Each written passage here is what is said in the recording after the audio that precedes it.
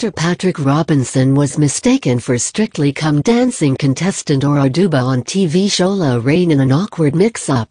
Robinson appeared on the show this morning to discuss his latest project, but with Strictly in full swing, Lorraine couldn't help but question the former contestant about his time on the competition. The Casualty star appeared on the BBC show back in 2013, but failed to win the title after being voted out in the semi-final. As the interview cut to clips of his time on Strictly, a video of current star Oduba flashed up on the screen instead and left both host Lorraine Kelly and the actor confused. "I had you tipped for a winner," said the presenter before she turned red-faced as she realized the clip being played wasn't of Patrick.